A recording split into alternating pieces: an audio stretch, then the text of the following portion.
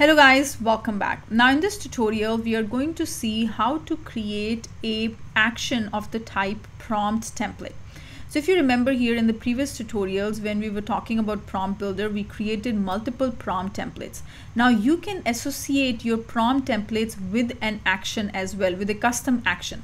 So let's say right now your agent, which is this one, case related, and I've removed the other one. So I have this case related, and these are the different actions that are associated with this particular topic. Now let's say we get rid of everything and we want to create the summary record ourselves, the action, and then fetch case record action ourselves, so that way we are no longer dependent on the standard list of actions. This is just an example to show you how you can create a prompt template action type and how these actions work. Right now, if I go over and delete all of these, so I'm going to go ahead and remove each one of them from the topic, and we're going to go ahead and get rid of them. Now it will not be able to fetch case details. Only thing this agent will be able to do will be to escalate the case. So we're going to go ahead and remove all this information. No summary is happening, nothing is happening. So here if I say hi, now if I ask, can you provide me the case status, this agent will not be able to do it anymore, because those actions are taken away from this agent. This agent has no longer actions like query record or create the summary for the record. Those actions are taken away. So here if I say, can you provide me the case status for my case, let's say what it says. Could you please provide the case ID or the case number so I can retrieve the details for you? Obviously, let's go and give the case number. So I'm going to go ahead and give this case number here, 1029, and I'm going to give this case number, and let's enter it. It is analyzing the request here.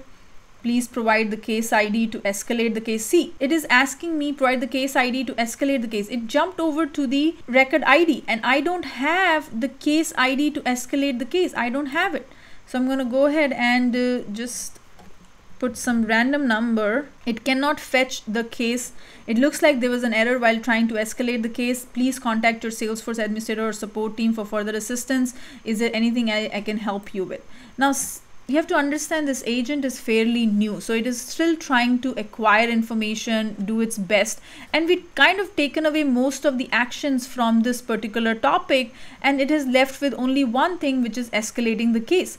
But moment you add other actions over here, it'll be able to fetch the case record, it'll be able to summarize the case record, it'll be able to escalate the case record, it'll be able to do all that based on the actions this has. So now let me go ahead and add a couple of actions here. So we are going to add get record details, identify record by name, and then we will also do a summarize record. Let's say we add these three actions here, and now let's say we ask, we're going to go ahead and refresh this so it gets the proper new context. We're going to go ahead and refresh it, and we're going to say hi, and this time it will be able to fetch the case record because those actions, those tools are available to this agent. So here I'm going to say, can you provide me the summary of my case record?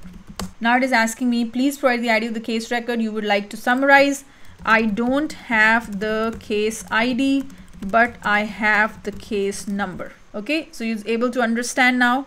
Please provide the case number, and I remember this is our case number. Let's say we give 1028 this time, and now it is able to figure out what topic it is, question belongs to, okay, what actions do I need to invoke, and it can invoke multiple actions. So if you see here, it is figuring out the request. So it's case related, identify the record by the name. So based on this, it was able to identify the record, and then it invoked another action called summarize the record. Two actions have been called, and these two actions are available to this agent. When these actions were not available to the agent could not answer the question. So that's why the actions play a very important role, and those will define what kind of task your agent is able to perform. Now let's say I want to get rid of all these different actions. I'm going to go ahead and go to the case related, this topic action, and we will remove this from the topic. We will remove this from the topic, and we'll remove this from the topic. The only one is there is the custom action. Now what we want to create our own summary template, right? If you remember in the previous tutorial, we created a case summary prompt template, which basically summarizes the case record. Let me show you one more time. So if I go over to the setup and we go to the prompt builder, here, and under the prompt builder, we will click on the prompt that we created, which is the case summary. That is the prompt. And all it does, it basically uses these fields and it summarizes the record for us. And it takes in the record. It could be any case number you want to provide, and it summarizes that record for us. Now what we're going to do is we're going to create a custom action corresponding to this template. So what I'll do is I'll go over here and go over to agent action. So we'll click on agent actions here. So we'll click on the agent actions, click on new agent action, and this time I'm going to choose prompt template. What is the action here? I'm going to choose is case summary. I'm going to call this as case summary 3. And then what does this action takes? So it creates a summary of the case record using essential details. That is the description. Now input is going to be the case record, will be the case record, and this case record will be passed through another flow. Let's just say collect data from the user. No, you don't have to collect the data from the user. All you need is the record ID. Okay.